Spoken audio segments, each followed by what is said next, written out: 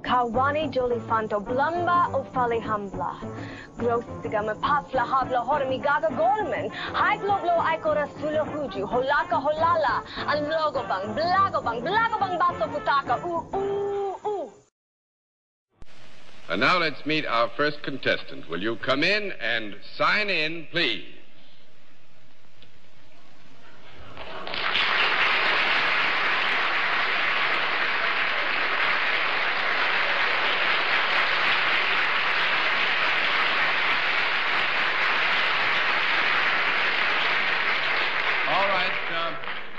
Panel, as you probably have realized, there is an area of identification here that might be in appearance, costuming, name, some area of identification which would give you too much information, so you're blindfolded. I would just ask our guest if you are fully familiar with how we keep score. Yes. All right, then in that case, let's let the folks at home and our friends here in the theater know exactly what your line is.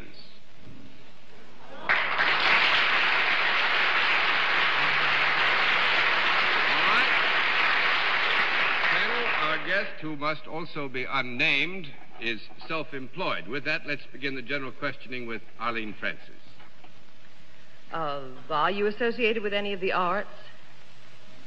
Yes. Would you ever have been seen on television? Yes. Are you a performer? Yes. Would you be considered a leading man? Yes. I got to move in here. Actually, in the general context of the questioning, we would have to accept that all the affirmative replies, except perhaps the last one, are not misleading in any major degree. However, I think the last answer is misleading, and we could not accurately describe our guest as a leading man. He's a misleading man. A misleading man he is. 1 down and 9 to go, Mr. Thurber. Have you achieved eminence in some field other than television? Yes. Would it be the sort of exploit that might possibly reach the front page of a newspaper? Yes. Is it an exploit that's been on the front page of the newspapers within the past couple of weeks? No. No. 2 down and 8 to go, Miss Kilgallen. Do you imagine that we're blindfolded because one or more of us would recognize you at sight? Yes. Yes. Yes. Are you accustomed to appearing before audiences? Yes. When you appear before audiences, do you ever wear less than you're wearing now? When you appear before audiences, do you ever wear less than you are wearing now? I would say that under certain specific conditions, it is not impossible that our guest would wear less than is being worn now, but it's not necessarily germane to what it is we're trying to arrive at. Is that a yes or a no? That is a kind of up and down yes. Well, all right. Do you have anything to do with sports or any form of athletic endeavor? Yes. Ball conference.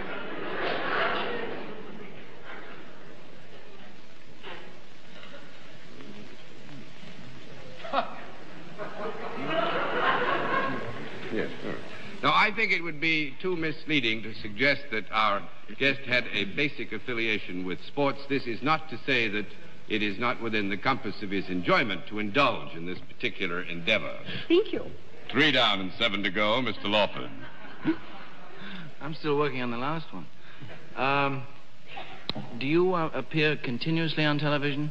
By that I mean once a week or once a month. Can I see you? No. No. 4 down and 6 to go, Miss Francis. Do you use anything in your hands for your job? Like a pencil or a typewriter or anything like that? Yes. Would you be considered a writer? Would you be considered a writer? Yes. Yes, There's nothing this man doesn't do. What we have to guess is an all-around man.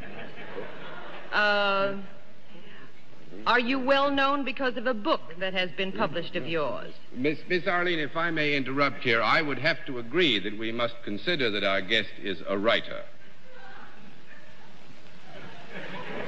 We're going to agree that we must consider that our guest is a writer. We're going to consider it. You mean we're going to consider whether he is or whether he isn't?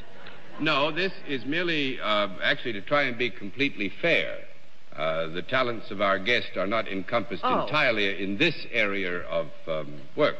Oh, then you can do several things.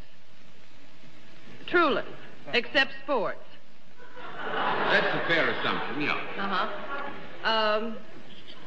Have you had... I'm terribly lost. Have you had something published?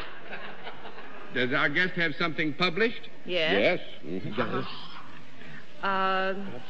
Does he write humorously? Do you write humorously? The answer then, I think, is properly yes and no. Oh. Could he, does he ever do any drawing like comic strips? Do you ever do any drawing like comic strips? Yes. Yes?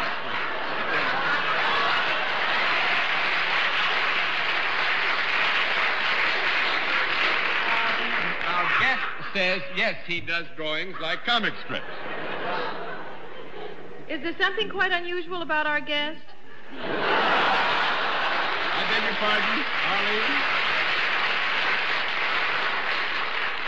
I missed that last one. I just ask if there is something unusual because everything that he does, the audience laughs about. No, there's nothing unusual, actually. This sort of thing goes on all the time.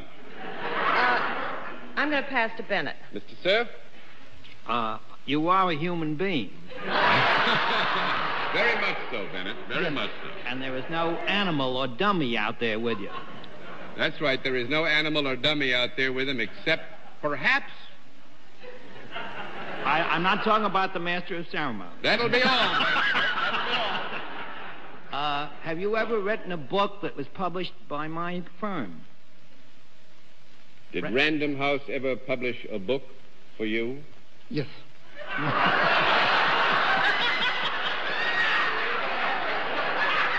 that'll teach you to make remarks about the master of ceremonies, sir. Was this book published within the past year? No. No, that's 5 down and 5 to go, Miss Gilgallen. Is it possible that we have not yet struck upon the major thing that our guest is famous for? That is very possible. He is still maintaining that he's a performer. Well, yes, in the degree that he was asked if he had anything to do with the arts and then was asked if he was a performer, in that large context, we would have to accept that he was indeed a performer.